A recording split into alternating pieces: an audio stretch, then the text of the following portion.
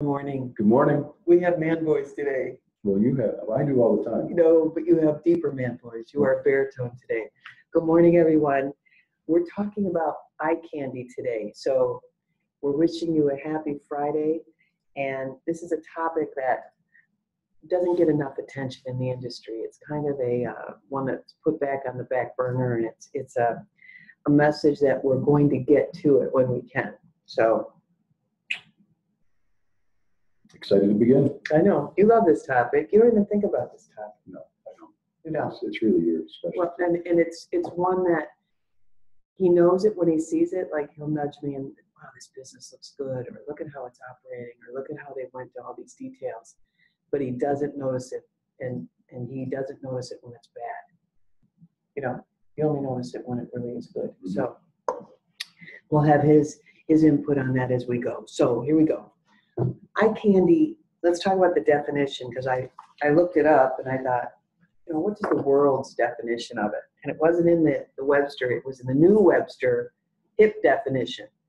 And something purely aesthetically pleasing, that is pleasing to the senses, can be a person, a film, a sunset, a flower, or anything you can see and witness that creates that eye candy for you. And, you know, it's something that businesses either have or don't. You're not half okay at this.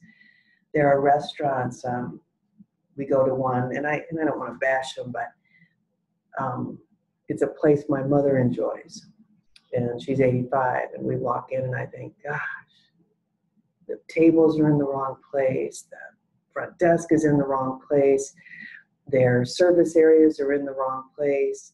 The way they bust the tables is so loud, it scares you when they bust. They have absolutely no eye candy, and definitely, I don't know how much longer they're going to be there, because they don't. And eye candy is not just about having taste level. It's about having everything in place so it's pleasing to the senses. I really want to make sure that we know the difference on this. Yeah, sanitation plays a big part of this, and having great taste. But that the customer enjoys the experience from the time they walk in to they leave. It's aesthetically pleasing, and you'll understand what I mean by that as we go along. So when your guests are drawn aesthetically, and I saw this in a book, and I thought, wow, power attraction. You know, we talk about power scheduling or power booking, or hiring people that have the it factor. Power attraction is something that takes a lot of work. They have to experience your offerings when they walk in. I'll tell you the best company that does this hands down is Nordstrom. As soon as I walk in the door, I almost don't know where to run first. It's so inviting. The scent is inviting. The way they display is inviting. Their purposeful positioning of their products, whether it's going even into their shoe department, is different than most. And when there's a power attraction, you have to experience their offerings. You have to walk it. You have to feel it. You are afraid you're missing out if you don't. And the biggest thing is if you had to say, does Nordstrom describe what they do visually? Absolutely. You absolutely know what they're about. And they have a lot of the same thing other anchors have. Neiman Marcus carries a lot of the same merchandise. Saks Fifth Avenue carries it. But Nordstrom really appeals to the senses, whether it's their music, their people, the way they lean in, their energy, their lighting, their playfulness. There's something really magical about them. And even riding the escalator. When you are in a Nordstrom, you're looking both ways to see what you're attracted to. When I go up the escalator at Neiman's, it's flat, and I just ride the escalator. I'm not observing. Sometimes there'll be a blank wall on either side. Yes. When you're going up.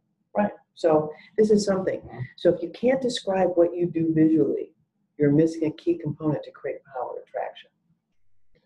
Well, I think the other part of this is that eye candy has to be obvious everywhere where you are, everywhere where your brand shows up. I think about two recent things, and you know, a lot of my examples are Starbucks because I admire them so much. but I think if you look at the two last major pushes that they have had, one was their blonde espresso. And it was the background on the app, the first thing that greeted you on the app, the first big panel that greeted you on the drive-through. It had a window cling that drew attention to it. When you stepped up to the counter, you had, it was obvious. Everybody was obviously behind and aesthetically behind blonde. Well, now what is it? Now it's their summer drinks. And everywhere you go, you see the new triple mocha and the new caramel experience of a frappuccino that they've had forever, but because it's summer and because they're drawing attention to their summer drinks, that now is on the app, it's on the billboard by the drive-through, and it's everywhere. Beautiful hand-done pictures of it, inside behind the order counter, and again, it's how do we do that? See, that's some of it's intentional. Oh yeah, and I think the first thing that someone might be listening to and creating a pushback would be, we don't have their budget, right? We don't have their budget to do that, but you do have the ideas to do that. And we're not talking about expense here. We're talking about obvious what you're trying to create in the business. And for example, sometimes you can walk in your business and take home is to the back of the customer, or any visuals. We'll see the floor technically, but we don't see everything else that you do. Sometimes the color bar isn't obvious. That's why dispensaries don't create power attraction, because they're not obvious for the guests. And when a color bar came out, we were able to celebrate color in a better and more magical way. They know what you know, and they know that you know what you're doing and what you're all about right when they step in the door. And we're missing that in a lot of salons that we walk into. And it's something that is going to take probably some mind shifts, or maybe even some expense. I'm not talking about money here. I'm talking about you being able to critique and say, are we so comfortable here that we can find it? No, the guest, this isn't hide and seek. The guests want to know what you're all about visually. And it's an unspoken that is so obvious. Nordstrom doesn't have to walk in and say, right this way, let me escort you. No, I'm good. Let me just walk this business and enjoy it, right? Mm-hmm. So when you talk about power attraction, this is big. These are the kind of the points that go with it. You must be crystal clear who you are, what you are. It's clear that you want to be best in class. It's clear that you are a salon, but it has to be clear what services you offer. What are your categories of services that you do? You need to be very confident in your power attraction displays, meaning our areas look purposeful. We have to be current. I'm going to say this later on in the presentation too, but how can you say you do current hair when your business doesn't look current, right? That's very, very difficult. The guest needs to know that you're on trend. You have to be unique in what you do and how you do it. I think Nordstrom was the first person that exposed the cosmetics area. They were. Right? So the cosmetic area used to all be behind shelving, and the service providers worked behind. And you knew you were walking up to the Chanel counter. I'm going to speak to a service provider. There always is going to be a divide between us. And it created their displays and their conversation and their way they talked about their product. But when they decide to open it up to allow it to be interactive for the guests can test or touch anything they want in the cosmetic area on their own or with assistance. It was a unique approach, but I loved it. A memorable experience is going to create that power attraction, and you are the person that gets on the list. And what I mean by that is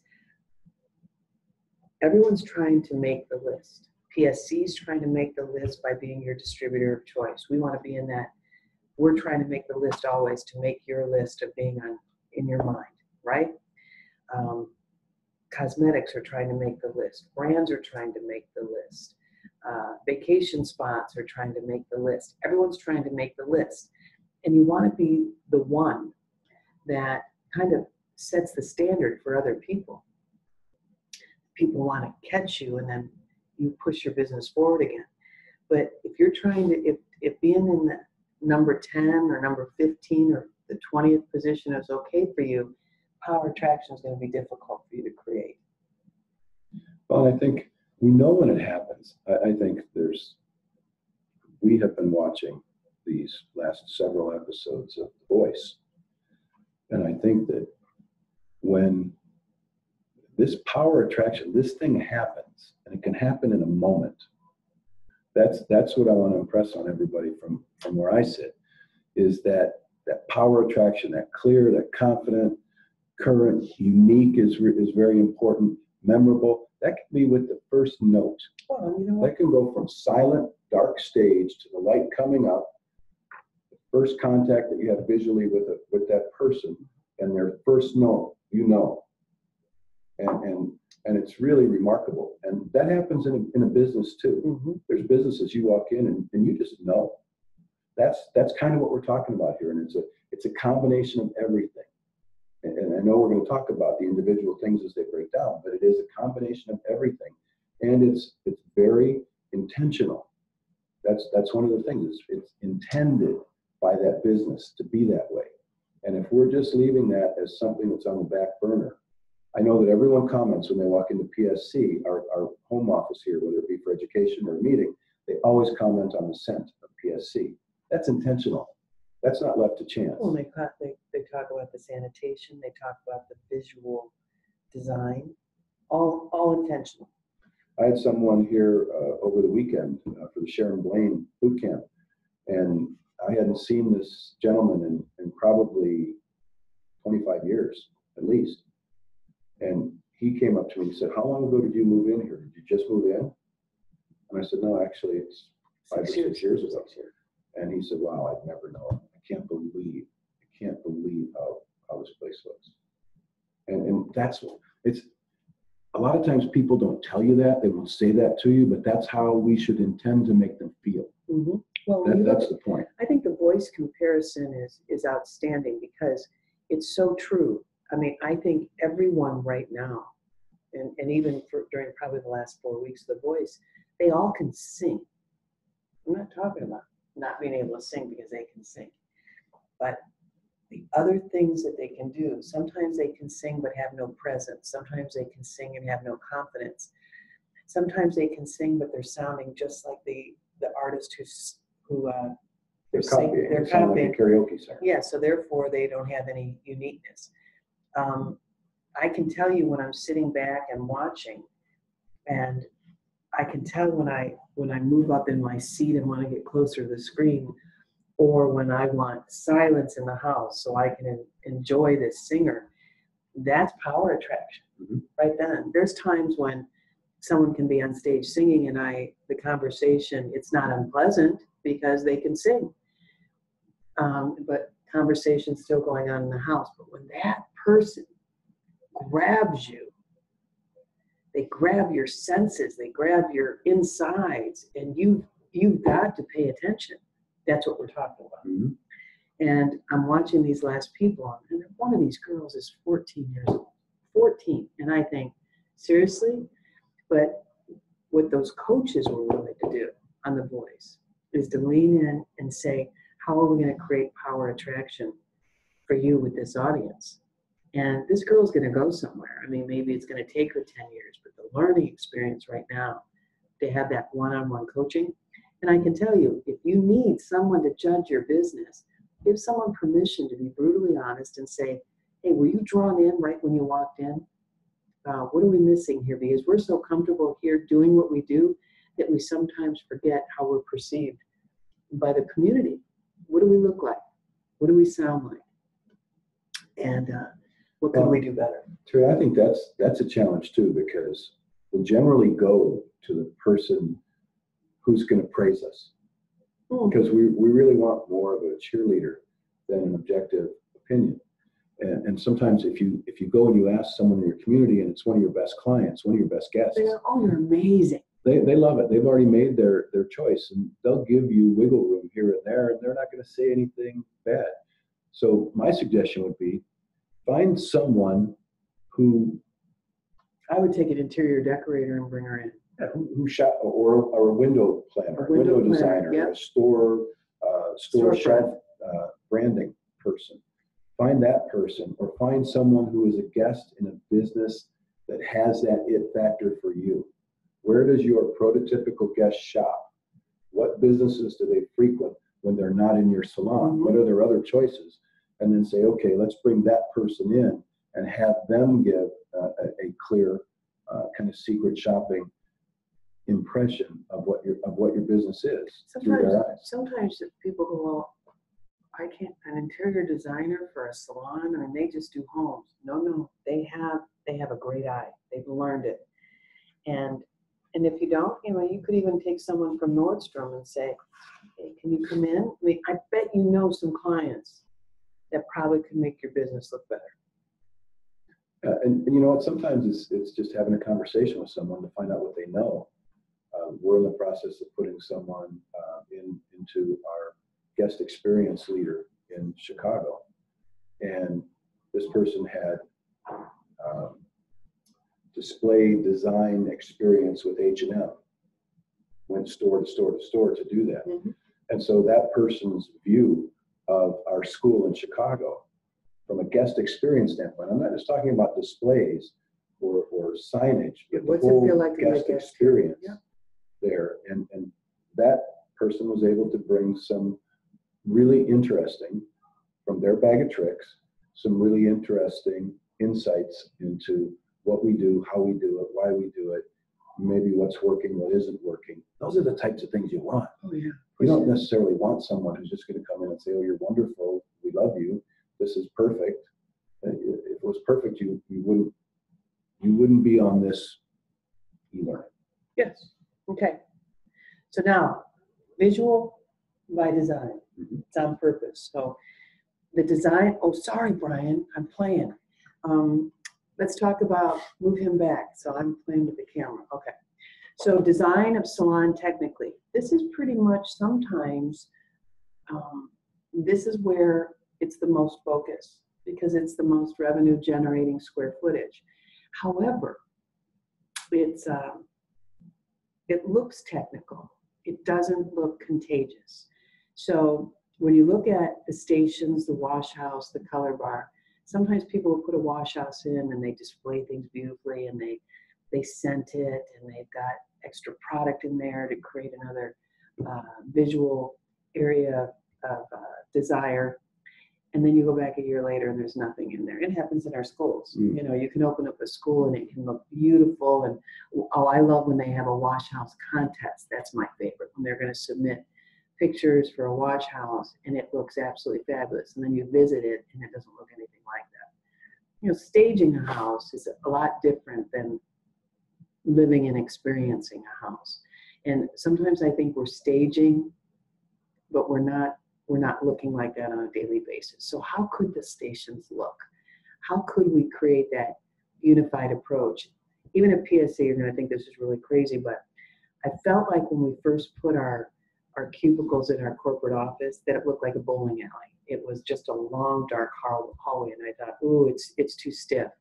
It doesn't look inviting. It's not welcoming if people walk by. It doesn't look like someone's eager to talk to somebody else. So I put chairs all the way down. And as soon as I did that, it looked like I'm ready to meet with you. It just softened the whole area. Who touches the chairs more than anyone at PSC? Me. I walk down, make sure I'm... Touch mine every day. Do you touch it? Okay. I walk down and I make sure it's on the same line of the carpet and I tilt them. And I'm always making sure, just like when you walk through your home, you're fixing a pillow, you're arranging. And sometimes I think that happens when we're in a grand open, but it doesn't have a daily commitment, a daily eye. So we're looking at the stations. How do they look? Do they angle up? Are they soft? Do the stations products look a mess? Are they hidden? Are they out? Do we have fresh flowers on occasion? what are we looking like at our stations? That's the whole point. What are we looking like at the wash house, and what are we looking like at the color bar? These are our technical areas that are used the most. But they can get dirty really fast, they can get cluttered very fast, and they're not inviting in all cases. Sometimes stains from color kind of ruin the effect of what we've got there. Then we have the design of the storefront. And I called this the salon storefront because it really is supposed to represent just that. It is the waiting area, which many times the square footage is designated to extra chairs versus the ability to romance the customer. Create little stations of take home, not a wall of take home, but a stations of take home. And let's say you want a whole month that we're talking about volume. Then how are we going to merchandise the volume area? What does it look? It's either to be or not to be. And in most cases, the design of the storefront, I walk in and the area is dusty. It's not faced properly. There's not enough product to create. I mean, as soon as, I didn't finish my thought, there's not enough product to create excitement. So let's say you have a shelf. It happens here at PSC a lot, big shelf, and you're out of some products. Now we have to take the other products on the shelf and give it width to make that shelf not look empty, but make it look attractive. And you need to know, just moving a few things. Are you leaving? Just the cough. Okay. Would you go in my purse? I need three Excedrin, please. It's in that little pouchette. So you go up to the shelf, and let's say I'm going to use this, Brian. Can I? Let's say there's product there like this. Okay, and they're all lined up. Now we've got these two products are gone. First thing you should do is now create width so that shelf doesn't look empty. And when those products come back in, these move back to the back. But you need to be able to see where the holes are in your storefront and how are you going to respond to those holes. So the design front also could always have a storytelling place. Like, what are you working on? Right now, right when you walk into PSC, we're focused on neuro. And everything is about the neuro line, the tools that go with it, the product. And when you walk in, it's either conscious or unconsciously, the guest is saying, that's what they're featuring today. How's that look in your salon? What are you featuring today? So we also have the design of facilitation. How's the concierge or the front desk look? How does our beverage service look? How does our coat area look? Or do we have hooks for them to do? How does our area of facilitation, our gowns look? Our changing area, if you offer it? How do the powder rooms look? I mean, these are all visual by design. And so when you walk in, you're judging all these different areas. I've got people even at PSC that will walk in and they don't do anything but walk in the building and go to their area. They don't walk in with a purpose, inspecting while they go. And then, of course, you have the details. What do we look like when we open? What do we look like during the business hours? What do we look like during the close? And what's our resting position when something's not being used? And these are all done with a purpose. These are great staff meetings. These are great systems to put in place. I mean, if I'm giving you the chairs example of our corridor going back into our corporate cubicles, but that's an example of how it's done by design. So when your color bar is not in use, do you drape the chairs differently for the color area? Do you angle them all a certain way? Does the color bar itself have a certain way it's looked? The developers are always in the right spot. This is all done by design so the guests can be brought in and want to enjoy all of it. So these are your different areas. I just think that, again, John Paul says all the time, that successful people do all the things that unsuccessful people aren't willing to do. And I think what we're talking about here is degrees of success. And I really think that these are all things that a business would do if you were just opening. Well, I think of Catherine, who's just opened. Oh yeah, Bella, look at what's and happening. Bella, and all the thought that went into every single thing. I mean, she can tell Sleepless you why. nights. Yeah. Why she put that chandelier here, and why shelving looks like this there, And why did I the put station. that tile at the barber shop? And why did I use the name Bella and Bello? Right. And so what you really get down to is that are those things we do Just only to on open. startup? Are those things that should have seasonal review? And I know, I mean, even our 11-year-old son this morning while we were waiting for the bus, he said, Dad, and this 11-year-old, I wasn't thinking about this at 11. He said, think about the fact that we just celebrated New Year's Day, January 1st, and the year's almost half over. And I thought, oh my God. First thing I thought was, you're talking like a little old man. Second thing I thought was, is time really moving fast now for people at that age? Because time was slow when I was that age. Grade school seemed like it would never end. And the school year seemed like it would never end. And here they're down to 1 the month last never week. ended. They'd say, okay, Yeah. write March on your table. Okay. You couldn't even believe it. So my point is that seasons can pass quickly. And if we haven't looked at or touched up or changed or had a new statement, from a technical standpoint, from a display standpoint, from an image standpoint, from a what we're focused on now standpoint, if you're not setting reminders in your calendar, I guarantee we're missing opportunity. Guarantee we're missing opportunity. Well, and I'm writing a message that I want to say to Jamie just based on what Steve just said. You know, it's funny, when I gave you the example of the chairs in the corridor, he would never see that. He would never see a chair that's not lined up right. That's just not you. Depends on where I am. I see it in the school. Oh, I don't see it okay. here. So, but you've got to find the people that are going to see that and respond to it so it protects who you are. This is really, when you look at your visual identity, my staff is always like, well, just hang that up. What's the big deal? Because it's not attractive. It doesn't complement everything else is there. There's some people that'll put a tchotchke up and go, okay, that's good. No, it really doesn't complement the way you've got that in place. So you've got a position that attracts. Even the way people lay out their magazines drives me nuts, because they'll lay them out. But the magazine has more, how do I want to say, star power than your menu or your offerings. Magazines get more square footage than our offerings in the salon. Well, and at the same time, salon magazines are notorious for being out of date. Oh, terrible. And they're notorious for being Yeah, that's current, right? picked through. Yeah, and again, how do they expect current looks if what's out there isn't None. current? So your presence, what is your presence like? I had a young lady I was coaching just recently, and gosh, she's the nicest girl, but she has no confidence in her presence. Your visual identity is not just things, it's also your people. Do your people complement? Sometimes even when we get a little casual, like I hate the word casual Friday, but sometimes we can get so casual we look sloppy. What is your presence of your staff like? I go to a salon to get my eyebrows done, and I've talked about Skin Girls many times. It's right next to where Jack receives occupational therapy. But they have themes for their staff too, and their image. Every Wednesday is Red Lips Day, and they slick back their hair, and they've got themes with their staff like they have themes with their business.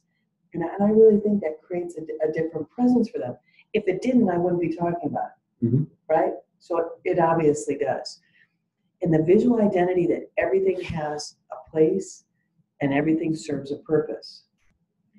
And you can tell when things are out of place. Everything's thought about to enhance who we are to our guests. Well, and I'll tell you also, even from a design standpoint, when we put on design, we put a barbering area into our Lombard school location. And because that's part of my background, that's in my bag of tricks, I was very comfortable in designing the cabinetry that went along with that. But I messed up. And until we actually started teaching barbers, I didn't realize how I messed up. And that's the cabinetry is really good, but it's set up for left-handed barbers, not right-handed barbers. The majority of them are right-handed. And so that, again, a simple little thing, but it's a detail. And it's one that I missed in an area that I was trying to be really, really right on with. And so you wind up with, what do we do about that? And I'm sure that you've all bumped into things like that in your business.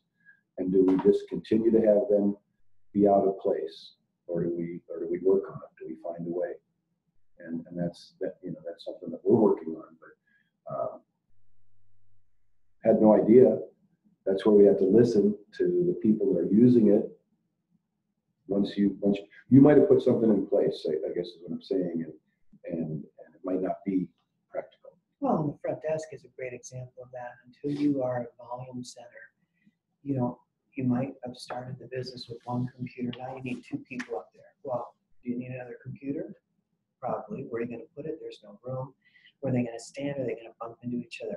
I couldn't bump into each other all day. That's not in my wheelhouse at all. I'd kill someone if I had to bump into them all day. I've got to have space. I've got to have end. I've got to be able to breathe.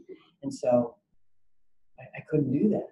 So I think about this in the restaurant industry. When we would open a restaurant, where are we putting the hostess podiums? Where are we putting the menus? If we have 10 people coming through here at the same time to be seated, we actually, all 10 of us, get in a circle and say, okay, where are we standing when 10 people are right here? Where do the menus need to go? Do they need to hang? Do they need to place? Where are we going to put those? What's the checkout area? So we literally would create groups of people, because when a restaurant's busy, you make decisions when a restaurant's empty. You didn't make decisions when the restaurant's busy. And so we would have to create our own version of busy and do like a mock example of that. And what's it like to do that? And usually frustration doesn't happen when you're closed. Frustration in business happens while the business is in full gear. So walking the salon tells the story of who you are, not just when you're closed, not when you're just given a tour, but when you're operating at capacity or sometimes beyond. And that's what's really something. Everything has a place. Why do you put that there? One of the greatest little areas here at PSC, because we came in and followed a 70-year business and we gutted most of it, but there was one area I love, and that's the paper supply area. I don't know what they used it for, but I love it. At one time, PSC had 5 or 6 paper supply areas. And when we got here, we went down to 1. And it had these nooks and crannies to be able to hold everything we have in one area. It improved our efficiencies with paper goods, but also our efficiencies of waste. Mm-hmm. And it was really amazing. And that area, there's no way I was going to demo that, because it complemented and served a purpose for us in a huge way. And everyone likes it. I love talking about it. Even when I give a tour, I'll go, I love this area. People look at me like, what? Why is this a big deal? And when I explain to them how it increased our efficiencies and how we look at a glance, and that we expect to look like that when we open coverage. We don't expect anything to fall out on us. How many times we walk in places and they order it again because they can't find it? Right. Well, and yeah. And so what are the non-typical things in a salon? Where do you store it? How do you store it? How do you maintain that identity for the things that you want out of sight that are only viewed sometimes? And it can be a station drawer. It can be, Yeah. I mean, it can be a mirror. It's funny, we put a consultation guide on the mirrors in the school. And there was one mirror that didn't have a consultation guide on it. Why? And a guest noticed that his stylist always chooses that station because that consultation guide isn't there. And I thought that was so interesting, because the things that maybe was that in their way, in their view? It's not in their way, but it is. When you look, I mean, it's positioned so it would be maybe here on the mirror. I wouldn't want it there either. Interesting. I wouldn't want it. I'd want that guest to be the focus in my mirror, not a mirror clean. Yeah, that's interesting. So how do we walk the business and really critique it? And don't make excuses for it. Be able to defend it. Mm-hmm. It's not an excuse. It's either we have this here for this reason. Well, how does it look? And I can tell you, the greatest way for you to critique that if you're too close to your own business at first is going into a restaurant and see where those waitresses use their service area on the restaurant floor, where they keep their coffee, where they keep their coffee cups, where they keep their busboy things, where they keep their extra napkins and linens and utensils. What does that area look like? And usually it's not attractive. I cannot have dinner. If Steve doesn't know this about me, he might already. If we're seated in a restaurant, I can never look at the kitchen because I wouldn't eat. And if I ever am in a restaurant, I don't want to look at the service alley either. Ever. I've got to be able to look out because it's not aesthetically pleasing to me at all. And a lot of businesses. And I can remember when I was with Steak and Ale, because theirs was like an old pub. They brought antique reproduction furniture in, and that's what we used for our service alleys. They weren't an eyesore. They looked better, and they had cupboard drawers, and they had to be replaced on a regular basis because of usage, but they didn't look bad. And a busboy was never to store a bus tub out in the dining room. It always had to be carried in and carried out. They were never left. And I'm giving you that example because that was our system on purpose, not a system by act. Would it have been more convenient to always have a bus tub on the floor? Sure. It would have been really easy for a waitress to pick up one and throw it on there, but we use tray service, not tub service. And that's a big difference, right? And what are your service ways that you do things? The visual target. This is kind of what you were talking about before. Do you want to re-emphasize this?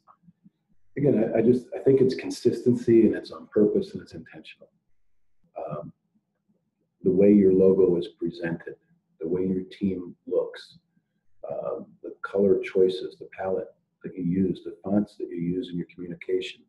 We're constantly, and almost sometimes it's irritating to chase after the same thing over and over again. But you get sick of hearing me talk about fonts. But nonetheless, that's our font.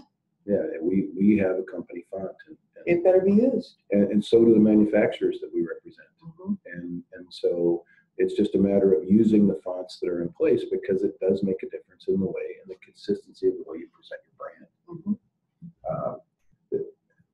Again, the real key, even in the examples that I gave earlier on Starbucks, they wouldn't think of using a different font or a different display just for the cuter word, today. For the word blonde, right? If it's blonde on the app, the way they write it, if it's blonde on the doorway, on the visual decal that they have on the doorway, if it's blonde on the signage by the drive-through, it's all the same. Well, I don't write a memo to our staff without using our company font. I don't do. I have a hard time even sometimes because of our email. I always say, what's the closest? If these are my options here, what's the closest to our font? It needs to look like us all the time, not a version of us to look like us. That's a big deal. And even social media. When you look at your imagery and your accents, and let's say you have something printed at the printer, you're going to do a whole philanthropic. It still needs to be in your font. Now you can use other things. You can bold it or whatever and have a couple of options, but you don't want people that just, because they'll start putting hearts on for dotted I's, and they'll just make up their own version, and all of a sudden you just look a mess again, right? Okay. The extras. Can these things make a difference in your business? Whether you have flowers, you offer candy at the end. I'll give an example. We were at a hotel called Zaza. Is that right? And in Houston, and one of the things they had out for all their guests was a big jar of hot tamales. Loved it. The candy hot tamales. Yeah, wonderful. And I incorporated it here. But until I say reorder the hot tamales, they'll let it get down to one in there. You got to protect it. I also want a candy bar outside this door. Just little things, so customers can have leave a sweet. It's touching the senses, and of course there'll be M&Ms in there because that's our signature in every box that we have. But I want a little candy area for the customer to enjoy. And I can tell you, if I don't stay on it, it'll go away. If I don't stay on it, it'll never get done. And because it's not a have to, it's a nice to. However, that nice to is going to create another moment for our customers, right? So you look at towels. How do your towels and capes look? Even at the schools, how often do you have to say, throw those away? Yeah. Why are you using Until that? we as leaders, as owners, say throw it away. Throw it away, they'll keep it. I mean, this pen could be broken in half and someone would still try to write with it. You have to say, get rid of that. That's not who we are. Code service, is there a system for it or is it sloppy? Your wrap service, what does it look like to close a sale with you? And I heard this that I was interviewing a girl yesterday and she said, in our salon, we ask, do you want a bag? And I thought, really? Well, yeah, because, you know, if they just put it in their purse, it helps the environment. I said, then you have to say that. You cannot say, do you want a bag without explanation? Because do you want a bag sounds lazy. You want a bag? Or I'll throw it in my purse. Okay, bye. Versus, would you like to help us with our commitment to being green in the salon? Do you need a bag to, you know, say something. But you can't just say, do you want a bag? That was in the class we were teaching. Right. I mean, that's the difference in being intentional or looking sloppy. Or doing the minimum, yeah. Yeah. I mean, intentional is we have a commitment to the environment. And because of that, we make a point to offer you as our guest either a bag or you can carry it out in your purse or any way you'd like. We found that to help by reducing waste.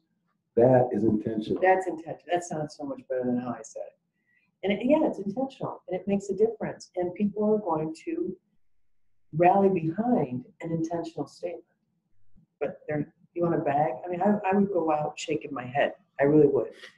All right, so let's talk about the wow factor. When you look at the wow factor, these are the 6 things we're thinking about. You've got to be an innovator. You've got to always be seeking out what is next and take risks to discover. Whether we were at Zaza witnessing something there, when we were at a place in Toronto, a counter distributor who had something, I said, and I've got to bring that home. I couldn't wait till tell Steve about it. Not, oh, that's nice, you've got it, versus how can we incorporate where we are. You have to be always analyzing what could be done. I mean, I'm irritated every time I go to Chili's. I don't know why, but I am. But they can close out the sale that easily at Chili's, yet it still takes us too long to check out a guest here. It makes me a crazy person. Yeah, we don't have their budget. I understand that. But I want to make the way our guests shop at our place to be easy and smooth as silk and technology-wise pleasing. Technologically pleasing. Thank you. Technologically. We'll handle that for you. Thank you.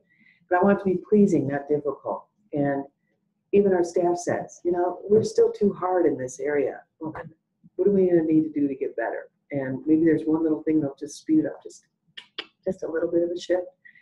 When you think about being best in class, it's got to be your product, services, and or your guest experience. I love the salons that have an opening ritual. I have the salons that have a wash house experience that they're committed to, no ifs, ands, and buts. I love the salons that have a scheduling team that is admired by the rest of the company versus bullied at the front desk. I just think when you're best in class, it's every square footage. You're best. You guide a guest through easily. You run on time. You look at something, I've said this before, but airlines have to report their on-time deliveries or on-time, on-time arrivals and percentages. Can you imagine if salons had to do that? What percentage of the time do we start on time? Or doctors' offices? What percentage do they arrive on time?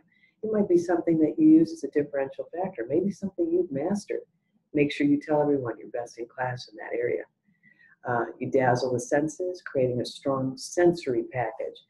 What's our sight? What do we look like to our guests? What's the sound like? Sometimes we're still having music boards. How do we smell? Heidi from Habitat just called me and she said, can I have that company? I want to create a scent just for Habitat, even nationally. What's it like? What's our chairside manner? And how do we touch? And how do we move a guest through? And what kind of taste do we leave in their mouth? Maybe providing a mint, but the taste is what sits with us and what their impression of our business is. Proof is everywhere. You want, and please don't get stuck behind, we read our Yelps. You could do surveys, you could be asking people, get statements of authority from people that can give you, even if PSC is impressed by your business, get a testimonial from PSC as a distributor, or Steve and I. If we've complimented your business, ask for that in writing, and then start using that in social media. If you've got customers that have been loyal for 20 years, and ask them the reasons they have been that long, get them to give you statements. It's statements of authority, statements of history. You know, if Southwest were smart, they would call us right now because we could do a great commercial for Southwest. We're impressed with their organization.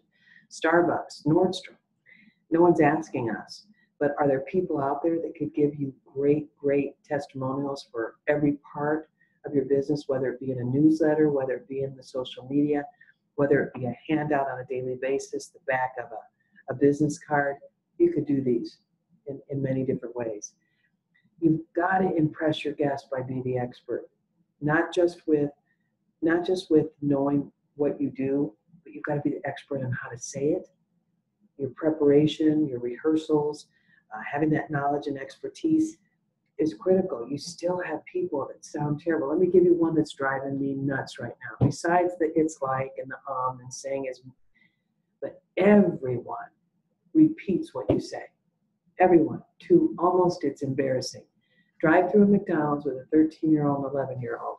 And it goes something like this. Can I help you, please? Yes. We'd like a 10-piece chicken nugget. You want a 10-piece chicken nugget? Yes. Anything else? Yes, I need extra honey mustard sauce with that, please. Extra honey mustard? Yes. I'd like a large fry with that. A large fry. Now you get the point. And it's being done everywhere versus just acknowledging with yes, I've got that, or I'll be repeating it back to you at the end to confirm accuracy. It sounds terrible. By the time I'm done just ordering McDonald's, and that was just Jack's meal, I'm irritated. And it's taking, how much time does that take for every single thing to be repeated? And they don't say, it could be said something like this: 10-piece chicken nugget, please, 10-piece chicken nugget. Large root beer, large root beer. They could say it like that. We do repeating here because of people getting sometimes their products confused. But to say it like a question every time, like you didn't hear it, that's what's irritating. I'd like a 10-piece chicken nugget. You want a 10-piece chicken nugget? Instead of just confirming what's listed. Are you guys hearing that, or is it just me? It's everywhere. You don't notice it? It depends on where I go. Do you notice it? I notice it. You notice it more when I'm there. Well, you know what? I think that I'll put up with it at a drive-through because I want it right. But no one does drive-through like Starbucks does. Starbucks does it right. I learned because the kids eat at McDonald's, excuse me, more than we'd like. I know the idiosyncrasies of the various McDonald's around town. There's one McDonald's that I go through that in lane 1 on the screen, it shows what the people in lane 2 are ordering. And they haven't figured it out or corrected it now in over a month. But I think that's so interesting that they wouldn't figure that out. There's another one where... Well, they're not inspecting, obviously. Yeah. So but it's crazy. See, we all have experiences like that. I'm sure that there's many of you out there that have experiences with companies that we will tolerate. We will tolerate less than eye candy. We will tolerate less than the wow factor until we find someone Who does it better. that does it better consistently. So let me tell you this story, and I'm I'm irritated at this because I couldn't believe this happened. So Steve and I were coming back from a funeral. We were driving the back way to the office. Come down this big hill, and I see a white van, a large white van, trying to lure a 10 or 11 or 12-year-old girl. And it didn't sit well with me. And all I could think of is if I saw it and I didn't do anything and something happened, I'd never forgive myself. So I drove down. Steve told me where the police station is in Rockdale, and I ran over. And first of all, you have to ring the bell. And she goes, yeah, I'm irritated already. Not how can I help you? And I said, yes, ma'am, this isn't an emergency, or it could be. This is what I just witnessed. Where at? Right 200 yards from here. She goes, that's not Rockdale, that's Joliet. And I said, I don't care where it's at. This girl could be in trouble. And I yelled at her, and she didn't help me. She goes, well, that's Joliet. We can't do anything. I said, great. So then I came out, and a police officer just happened to be coming back to the office. I pulled him over. He goes, that's Joliet. I said, really? Is that what you're going to say to me too? Because that's what she said. Because I'll go check it out. I said, good decision. And I was so angry, but was she right? Was she right that that's out of their jurisdiction? Yes. Did she say it the wrong way? Yes. She said it the wrong way. They can't inform another police department that this is what was just said and we're going to check it out. And I mean, come on. That's when our staff says, oh, we don't have that product. Or she's busy. She's booked out for 6 weeks. Are they saying the right thing? Yes. Are they saying it the wrong way? Yes. Their preparation, their knowledge, their expertise, and their professionalism is all questioned. And you think about your deliverables, whether they're on time or not, with the quality of the work.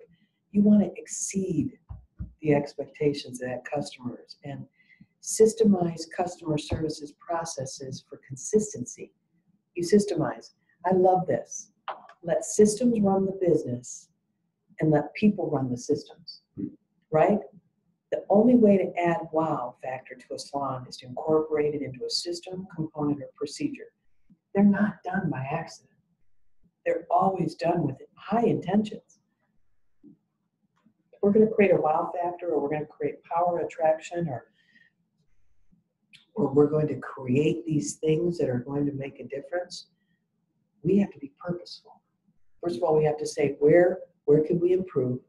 Where are enhancements needed here? Where do we look sloppy? I mean, in our company, we say the word sloppy to each other a lot. We look sloppy right now. We're better than that. And it might be great to someone else. You know what? We've set a new standard for ourselves. That sloppiness isn't okay for us. We need to incorporate the system or procedure. And it's not okay for two people to know. It's okay only when the whole company is honoring it and moving, and it's helping us be more efficient. You know, I think about, we went a lot of different directions, but eye candy is only created with great systems in place. And It's only created consistently. well, yeah, you know, even to see the candy jar empty out in the hallway right now, you look at it and say, obviously I didn't put enough fuss into that, and I didn't say, I want this done, and I didn't put a deadline on it, because when you don't give deadlines, no one takes it seriously. Or this is the way I want this to look now. We would never think of doing a class without cookies. Why did I think that? Why did anyone in the company think that after I gave a intention of candy in a jar, that it was okay for it to be low? Right? That's something I did. So I've got to fix that. Why did you do that? Why did I let it get low? I obviously didn't say reorder candy. I mean, how bad does an empty candy jar look? You think it's all stuck down there and Yes, that's true. so what else are you thinking? I mean, what do I say every time you come home from school? How was it? And what else do I say? How do we look? How do we look? Always. How do we look? And I say it to keep it front of mind. Because if it's not, it'll get away from us very quickly. So again, what I'd encourage you to do is maybe sit down and make a schedule for review. Yeah. I like the season review because 3 months does go by really fast. And then your visual review, maybe you can get 60 days out of one visual. I wrote to Jamie, how long's Neuro been up? I mean, has it been up too long? And do I need to get her on a calendar? And now I'm going to spark her. One of the things we did at the schools is the first Tuesday of every month, right, starts class. And I love that because you don't have to say, when are we starting a class? It's always the first Tuesday. It keeps everyone focused on, if you had to say, what's the date we're starting, the 18th or 24th, the next month it's the 10th, too hard. And I like to put things in place, even visually. You know, the first of every month, we're going to change our visual. The first business day of every month, we're going to change our visual. That helps. That helps people stay motivated and committed and knowing what's next. Great. Good. We're done. Thank you, Brian. Is there anything we missed? We're good? Thank you all so much. We'll see you next month. Have a great one. Bye. Bye.